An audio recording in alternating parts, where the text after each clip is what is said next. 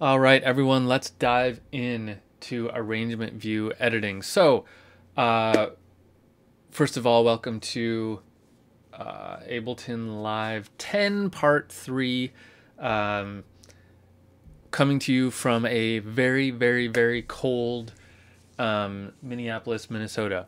It is the dead of winter right now, and it is, I don't know, negative 13 or something crazy outside right now. So no better time than to be indoors in the warmth of the studio working on some Ableton Live tracks and filming some videos about Live 10.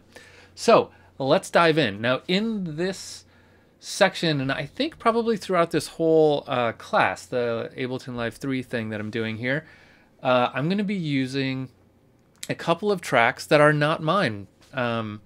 These tracks are by one of my colleagues at Slam Academy, James Patrick.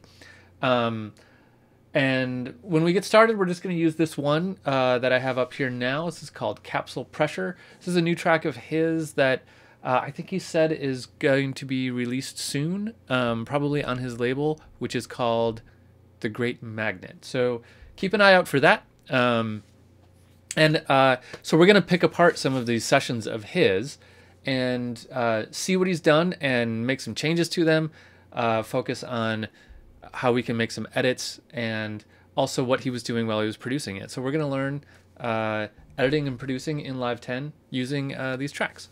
So let's dive in by just hearing this track. It's pretty short, about 4 minutes.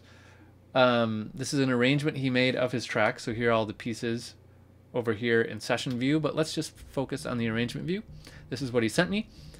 And so let's hear it, and then we'll dive into learning live using this session.